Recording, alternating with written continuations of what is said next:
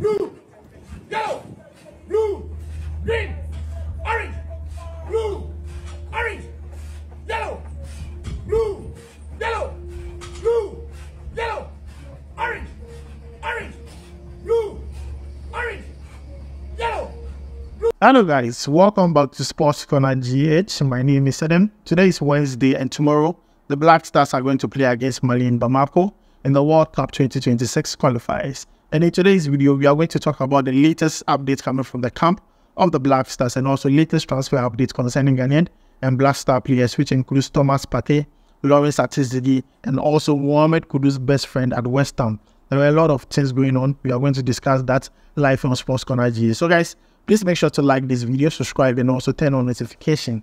Next is our jersey giveaway. All you have to do is comment under this video and any other video we drop here on this channel and stand a chance of winning yourself a free jersey. All you have to do is also be part of the top 3 commenters at the end of the month. And also next is our shout out. If your name is on the shout out list, I want to say a very big thank you to you. Samuel Yabua, Lovely Sekina, Ebo Penny, the list goes on. Thank you guys very much. Continue to support Sports Corner GH. But then if your name is not here, don't worry, don't be offended. Comment under this video and I'll make sure to bring up your name in the next shout out list we do live here on Sports Corner GH. So guys, quickly, let's jump into it and let's talk about the Black Stars. Yesterday, the Black Stars arrived at Bamako in the evening, so they had to rest. They did not do any training yesterday, but then we are happy they arrived safely, and I brought you that video live here on Sports Corner GH. Now, the report we are receiving concerning the Black Stars is that today they will hold a press conference, and for that press conference, Otto and also Partey would be in seats to answer all your questions concerning the preparation of the Black Stars for the particular game they're going to play against Mali. And that game, honestly, Ghanaians are very confident that the Black Stars are going to win. I've not seen Ghanaians so confident about a game before like this particular one. So Partey, Otto, and the rest of the boys need to get the job done. We'll make sure to bring you videos, visuals, and also statements once the press conference ends. And we'll make sure to bring it to you here, live here on Sports Corner GH. Also, 26 players are in camp. Everyone is fit, no injuries. And today, they are going to hold their first training session in Bamako. And this is like a last-minute preparation towards the game they are going to play against Mali. Tactical one. They are going to do one indoors, they are going to do one outdoors. So it's more tactical today for the Black Stars. We'll make sure to bring you more updates on that. But then today, there are games going to be played in the World Cup 2026 qualifiers.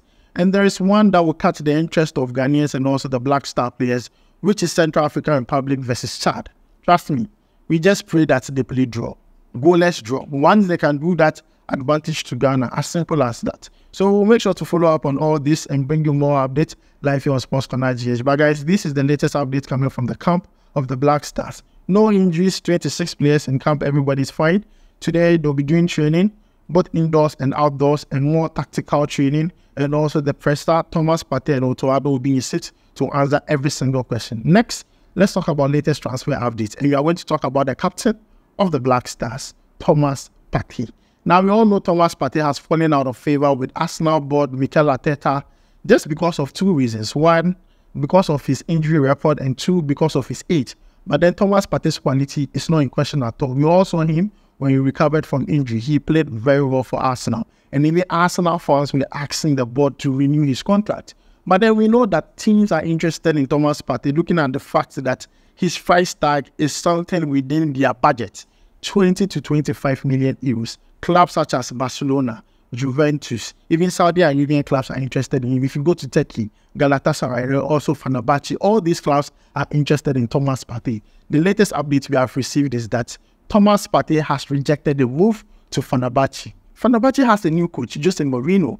Fenerbahce, we have a Ghanaian player in there, which is Alexander Djiku. I still don't get the reason why Partey rejected that move. But then, I mean, this is the report we are getting, and then we are just bringing it to you. But Partey prefers a move to another place. I don't know what happened, but I will make sure to get you more information on that because there are teams who are currently interested in Partey. I think Partey still hopes that Arsenal probably might give him a chance to renew his contract because he only has 1 year left on his contract, which will expire in the next season, June. So guys, this is the latest update concerning Partey. We'll make sure to follow up on this and bring you more updates live here on Sports Corner GH. Let's move away from Partey and talk about Black Star goalkeeper Ati-zigi, who has been very good for his club side in the Swiss League, St. Gallen. He had 37 appearances in the just ended season and kept 6 clean sheets for the club. Now, there is a German Bundesliga club who is interested in signing Lawrence ati-zigi, and the name of this club is called VfL Bochum. VfL Bochum. Now, VfL Bochum just survived relegation. They survived relegation by playing a relegation playoff, and they survived through penalties. Now, that's not the only thing. They just ended their season in the Bundesliga. They conceded 74 goals. And the club sat down with the coach and the board, and they saw that, see, if they have to go into the next season in the German Bundesliga, they need to solve their goalkeeping issues. And they have identified Lawrence ati-zigi as a suitable candidate for that particular role. But then the question asks you, or the standing block currently is not with the player, it's with the Swiss club, which is St. Gallen. They need to agree with terms with the German club. But the representatives of Lawrence ati-zigi and Lawrence ati-zigi himself have no issue moving to a German Bundesliga club, because that is an upgrade for Lawrence ati-zigi. Looking at him from Swiss League to German Bundesliga, he's going to play against Bayern Munich, Dortmund, Leverkusen, Stuttgart. These are big teams he's going to play against. If he's able to do well, who knows? The sky is the limit for Lawrence ati-zigi. So he is happy for this move.